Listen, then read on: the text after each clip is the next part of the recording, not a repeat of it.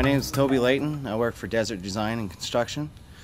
Today I'll be explaining how to properly reset this deluge valve, which controls the high expansion foam, which has 6 generators inside Hangar 808 at Chavez Air Force Base.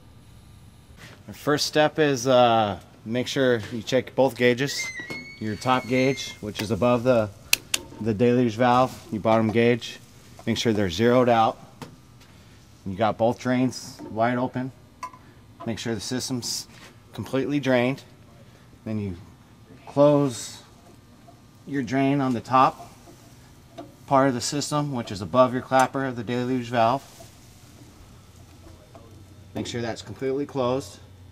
Then on the back side, you have this 1/2-inch ball valve, which is your fill line, which starts flowing water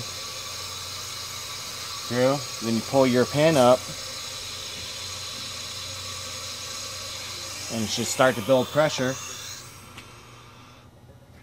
Now you got pressure on your deluge valve here, and you close your ball valve to verify that it's holding pressure.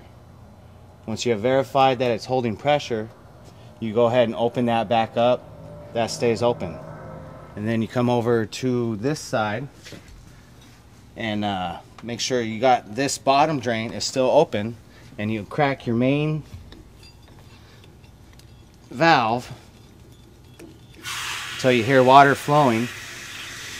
Once you have water flowing, you start to close this drain.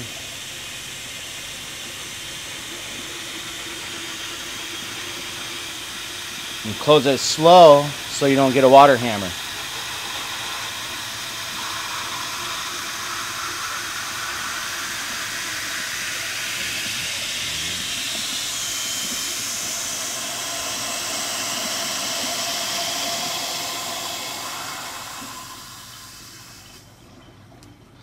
Then once it's equalized, you go ahead and proceed to open your main control valve all the way.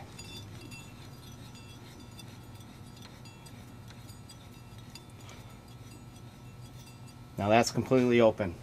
There's a test valve on the back side here that is normally closed.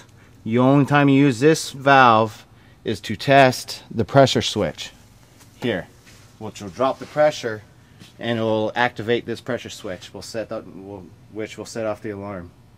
This valve here is the feed for the foam tank, which now it's set. You can go ahead and, well, they're filling up the tank though, so I'm not going to open it. But you want to open this up, which pushes the foam out of the tank through the stainless steel up through the mixer. And that's pretty much how you set the deluge valve.